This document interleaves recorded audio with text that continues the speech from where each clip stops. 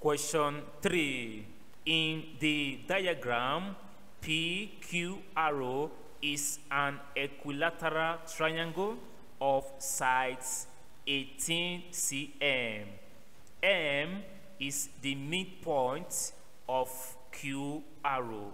An arc of a circle with center P touches QRO at M and meets PQ at A and PRO at B.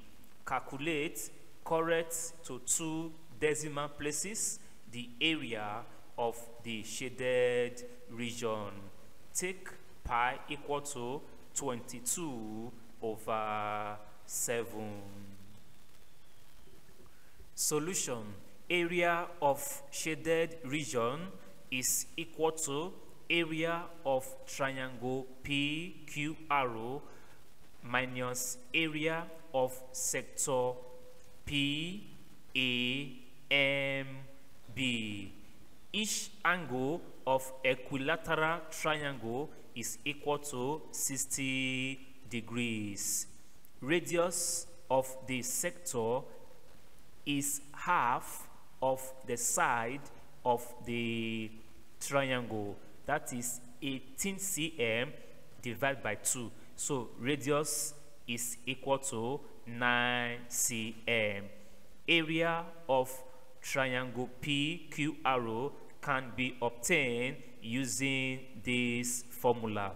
You have 1/2 times side arrow is 18 cm, side Q 18 cm, angle P is 60 degrees.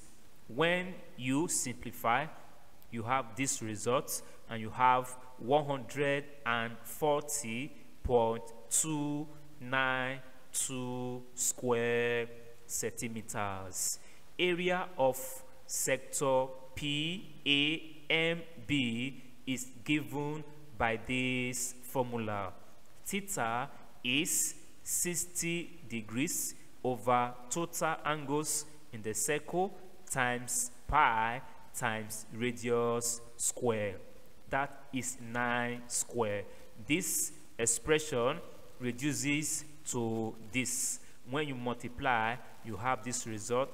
After division, you have 42.429 square centimeters. Therefore, area of shaded region is equal to this area minus this area. Area of the triangle minus area of the sector, and you have 97.863.